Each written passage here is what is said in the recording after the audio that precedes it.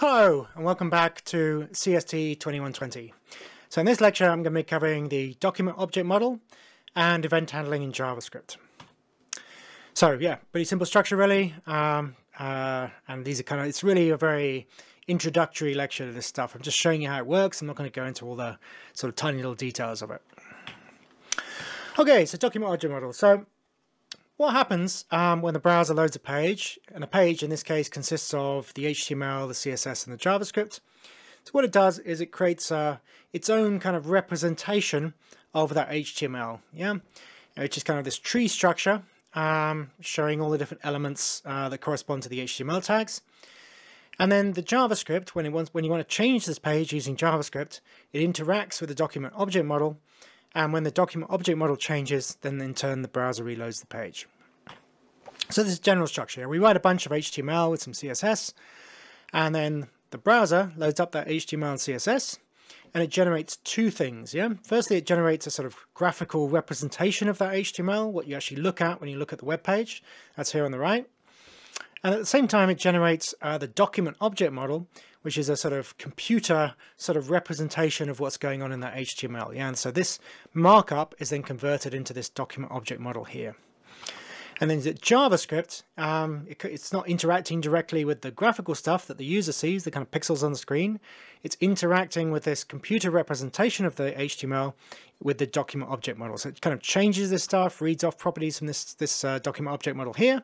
And whenever this changes, this will also change as well. So here's a sort of slightly closer look at this. So here's the, here on the left we've got the HTML, and here on the right we've got the document object model corresponding to that HTML. So that sort of the top level, the sort of root of this thing is always a document of some kind. And then we've got the kind of HTML sort of is the next sort of level down in this tree. So you've got the HTML here and the closing HTML tag. So that corresponds to this part here of the document object model.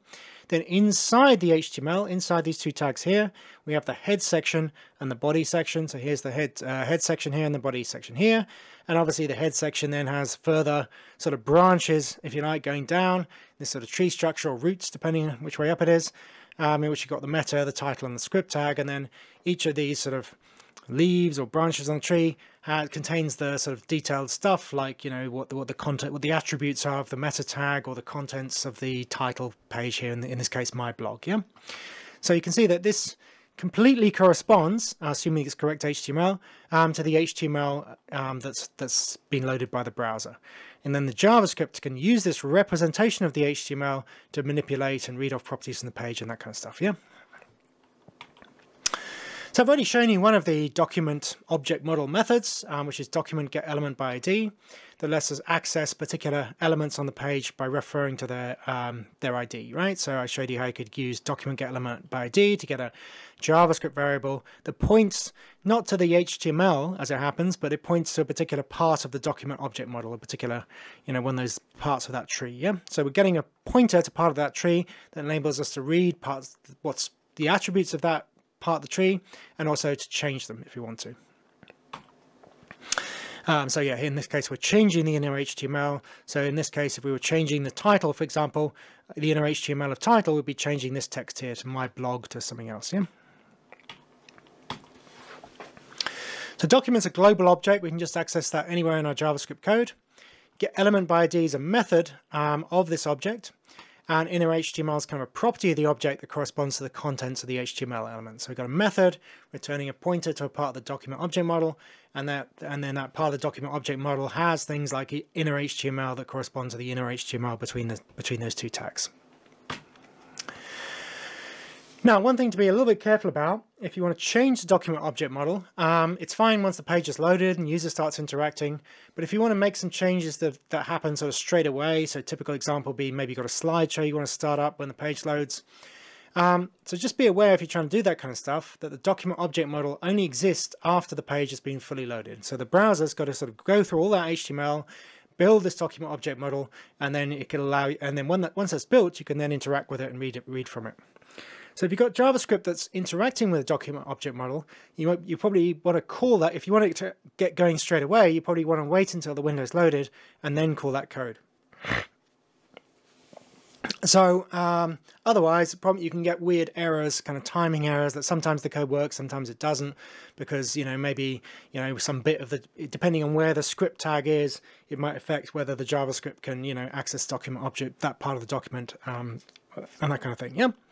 So the sensible thing to do anyway is to put your code in a function and instruct the browser to call that function when the window's loaded. This is sort of typical thing. You put all your initialization code into a single function and then call that function in response to an event that's triggered when the window's loaded.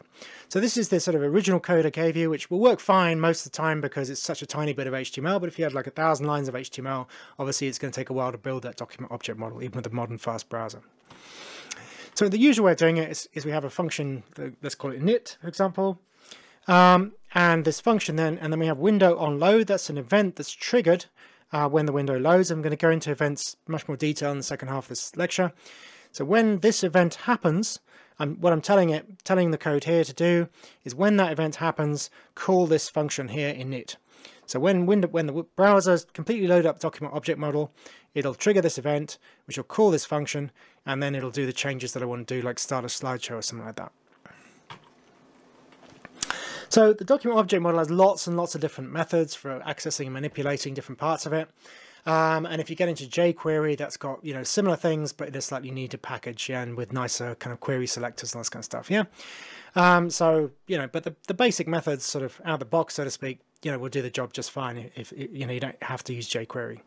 So for example, just to give another example, we've got document elements by tag name, returns an HTML collection of the elements with a specified tag name. So so these document object model methods don't necessarily return sort of straightforward objects or straightforward arrays. They have their own kind of object types kind of associated with these different methods. Yeah, so in this case, this method here doesn't return an array, it returns an HTML collection.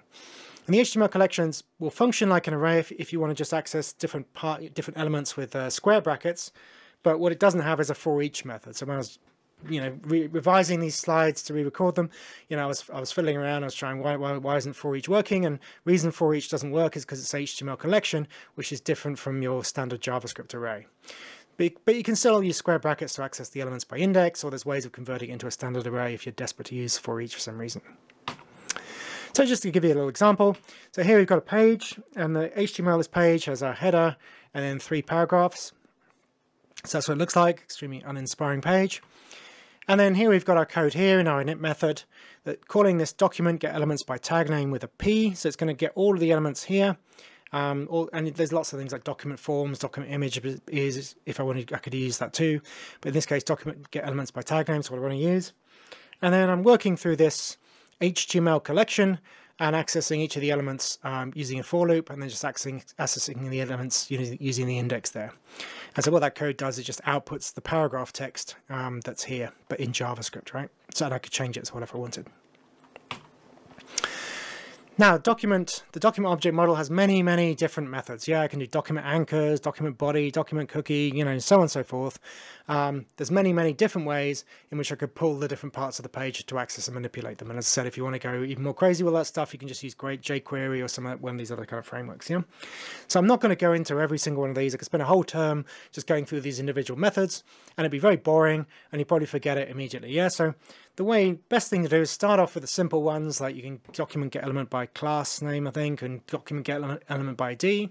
Use the basic ones, and then as you need to, kind of add in, you know, learn a bit more about the document object model and add in the different bits that you need, you know, as you go, yeah. And there's pretty good documentation of all this, so, you know, just use, you know, learn it in a progressive way as you get better at web development is what I'm recommending here.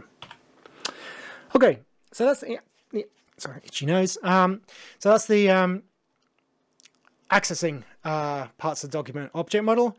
So it's all very well being able to access them, but typically we want to change them in some way as well, yeah? So one way of doing this is to use set attribute. This is quite a sort of general method. So for example, here we've got a pointer to part of the document object, pointer to paragraph, right? And I want to change the class attribute of that paragraph, yeah? And that might be a useful thing to do. For example, if you wanted to highlight that paragraph in response to user action or something like that, then I can just change the class, and then that'll change the styling of that particular element. And I can also use get attribute to get a specific attribute, and unsurprisingly it returns null if the attribute doesn't exist. So this is blah, blah, blah. So this is not a very good example, but it shows you how to use attributes. So in this case, we've got a header here, and there's a style attribute associated with this. And then what I can do is I can set that, I can change the style attribute to kind of color red, for example, if I want to make it go red. This is not the best way of changing the style. I'll explain a better way in a second, but it just shows you how you can change the attributes sort of dynamically using JavaScript. And this is a slightly better attribute example. So images, two of the attributes that images have are width and height. So again, using JavaScript, we can change those images width and height kind of dynamically if we want to, yeah? So here we've got, for example, a cat picture, which is just all that's in the page here. And then what I'm doing here is I'm getting a pointer to the cat picture, this my image thing here.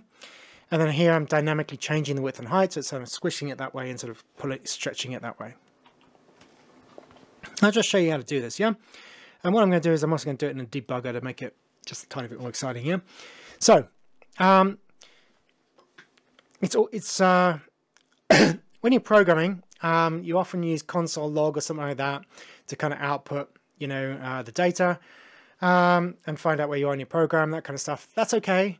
I use it a lot myself, but if you've got problems with JavaScript or you want to have a much quicker way of looking seeing what the code's doing, then it's well worth learning how to use a debugger a little bit. So I'll just go through this now I'll show you how the set attributes works in debugger, just to try and make you know, increase your familiarity with this, yeah? So if you go into sources, so usually we're using console, right, to see what's going on here. But if you go into sources, we can see all the sources of the page. And then we can double click on a source to see the source code. Now, this source code is slightly funny because I'm running it in Visual Studio Code. So all this stuff's been actually chucked into my page sort of dynamically, but I can still see the code of my actual page, which is here. This is my actual code. So I can still see that. It's just mixed up with some other stuff. So with the debugger, what I do is I've got the numbers down the side here. What I can do is click on a particular place and introduce what's called a breakpoint. And a breakpoint means that when the browser will execute the JavaScript code until it hits the breakpoint, and then it will pause. And then I can look inside the memory of the browser and see what variables it's got, and I can kind of step through the lines of code at my own pace, and then I can see how things are changing and what's happening. Yeah, so that's the extremely powerful and useful thing about using debuggers. So if we just refresh the page, and what we see here is it's paused at this particular point in the code, because that's where I've introduced the breakpoint here by clicking on the numbers. Yeah. And now what I can do, I can step over next functions and step into, let's just stick with the basic usage here. So watch, I'm not using here. I think I introduced that in a previous lecture, but we'll probably come back to it later. So what I could do is a resume script execution, in which case I'll just run all the way back to the end, past that breakpoint. But that's not what I want to do here, so I'm going to refresh it again, and I can use step over. So if I step over that line of code, it'll execute that line of code, and then move on to the next one. So this one's just generating my image, the sort of pointer to the part of the document object model.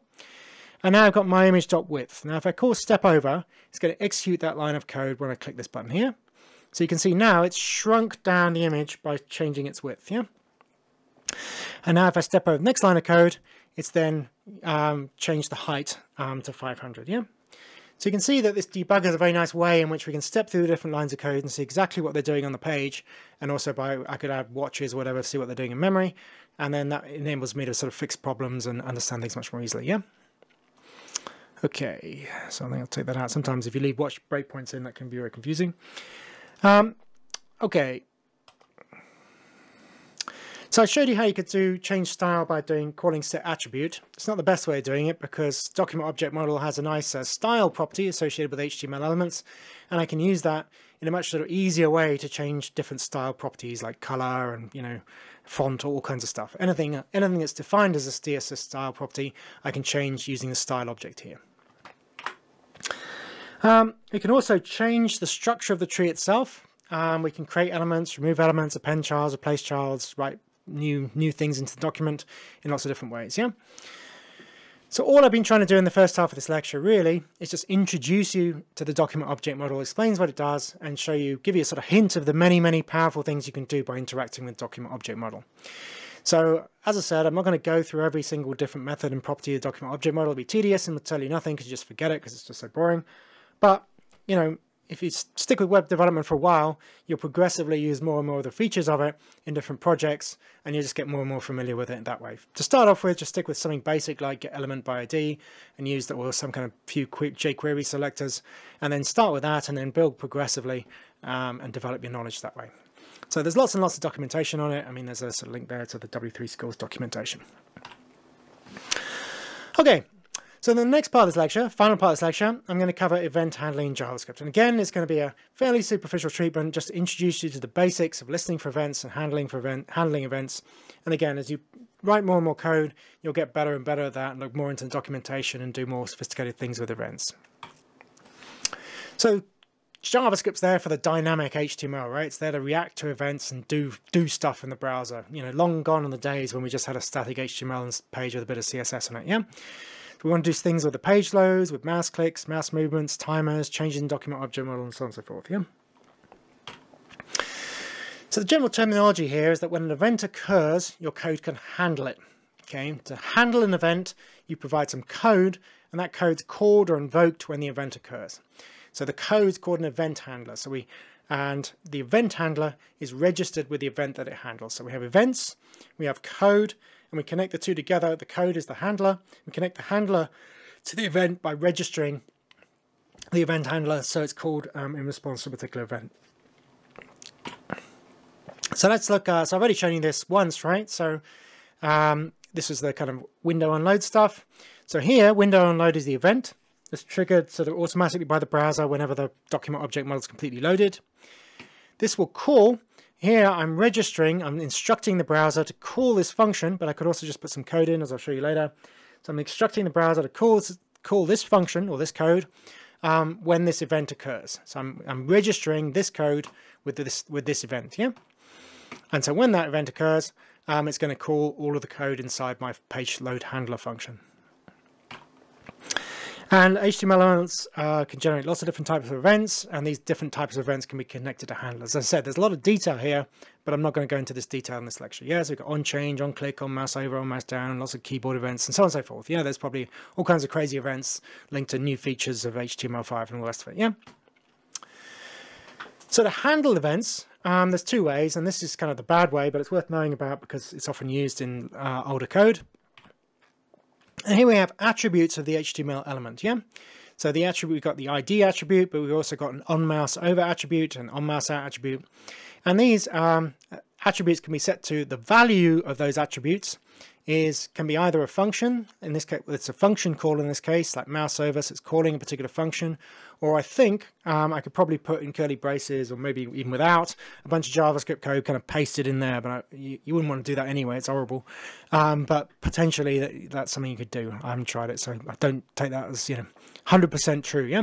But it's not a good way of doing it anyway, but you'll often see this. Yeah, so we've got attributes inside the HTML elements pointing to functions, and it's actually the function call. You see, it's actually going to execute this bit of code, which is going to call mouse over and execute the code inside the actual function. Yeah, so this is all right, but it's not great. This is actually a much better way of doing it. So here we've got a particular HTML element, much cleaner as well, right? We're mixing up our JavaScript code with the HTML, which is always a bad idea anyway. Here the HTML is just clean, it's just got IDs or classes, whatever it is. We're getting a reference to that piece of the HTML, part of the document object model. And then here, we're linking the events associated with those different parts of the document object model with bits of code, in this case anonymous functions, yeah? So this is much better. Within our JavaScript code, we're then defining the relationship between events in the document object model and the code that's going to be called in response to those events, which is much better than mixing all this stuff up with the HTML, particularly when you're generating the HTML dynamically and dropping chunks of it from databases and all the rest of it. Yeah, this is definitely a superior way of doing this, yeah? So in this case, I'm saying when the header generates when this on mouse over event is triggered by the header, i.e. you put a mouse over the header, then it's going to call this code here, it's going to change the color to green, and when the mouse moves out of that element, it's going to change the color back to orange.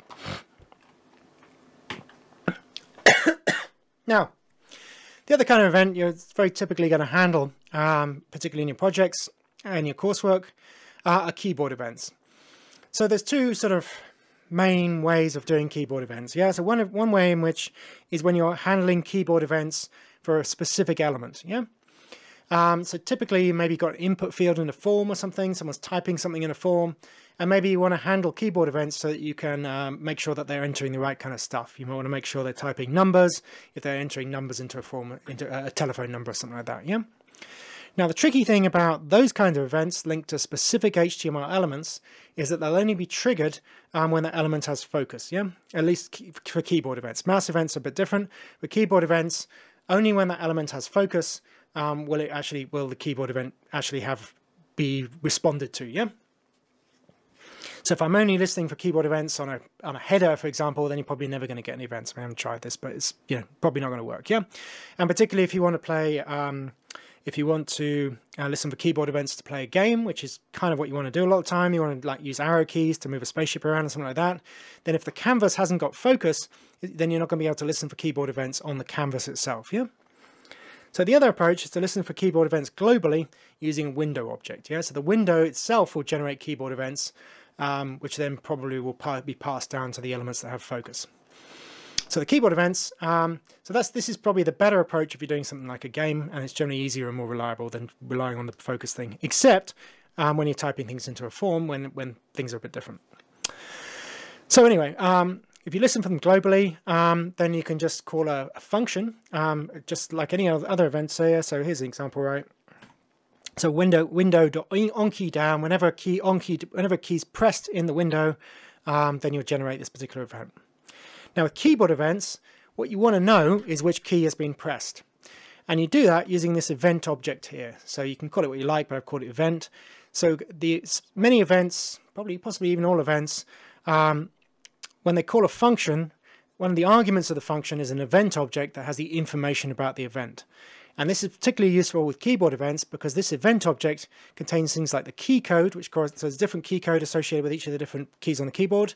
And it'll also actually tell you explicitly what key has been pressed. So the easiest thing to sort of do, I think, is just illustrate this. So if we go to simple mouse demo, so you say that regardless of focus, so if this window's got focus, this thing's still working. So focus can be handled, anyway. But this is the simple mouse over thing, which works very easily, nicely. So it's slightly more interesting here. So again, this is the keyboard handle I just showed you. So if I type into the console, right, nothing happens, yeah, because this is the part of the window that has focus. But then if we go to the browser window itself and kind of click on the browser window like that, then whenever I press a key, it's generating this keyboard event, which I'm just logging out. So the keyboard itself, so the event itself, you see here I'm logging, where's it gone? Yeah, the keyboard event, this is the event here. And eventually I'm just logging that as an object kind of thing, and I'm also logging the key code, yeah? So as I type in this window, I'm generating these keyboard events, and you can see that it tells me somewhere key. It's got a string description of the key, and also there's a event.keycode gives me the thing. So for example, let me get back focus here. So if I go arrow up, I'm getting keycode 38, arrow code down, keycode 40, left 37, right 39. Yeah. So different keys generate different key codes, and often and I'm also getting key here. So whichever way you use it doesn't really matter. The important thing is this information is contained inside the event, and so I can use it in my code.